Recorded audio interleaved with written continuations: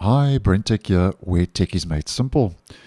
So yesterday I let you know that Microsoft had officially confirmed that this month's Patch Tuesday security update for Windows 10, KB5061768, is displaying a BitLocker recovery screen at startup for some users. And as I mentioned in the video, which will be linked, Microsoft said it is urgently working on a resolution for this issue.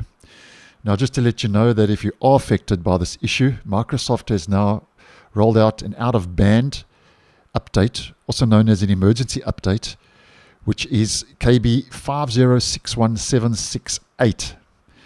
Now, Microsoft is not rolling out this update automatically, so it's not an update you will find through Windows Update on your Windows 10 device, and it should only be installed on your device if you are affected by this issue.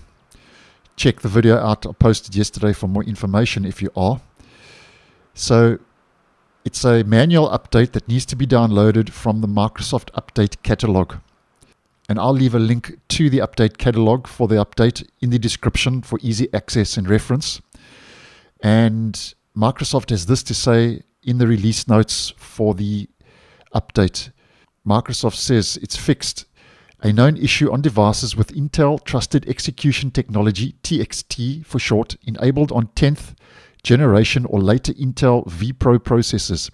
On these systems, installing the May 13, 2025 Windows Security Update might cause the Local Security Authority Subsystem Service, LSASS, process to terminate unexpectedly, triggering an automatic repair prompting for the BitLocker recovery key to continue.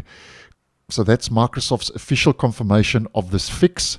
So if you have been experiencing this issue after installing KB5058379, as mentioned, this will be linked in the description.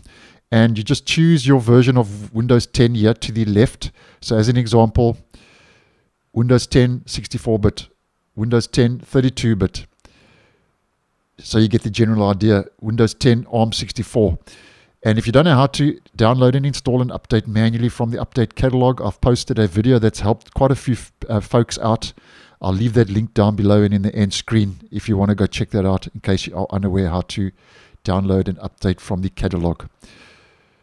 So thanks for watching, and I'll see you guys in the next one.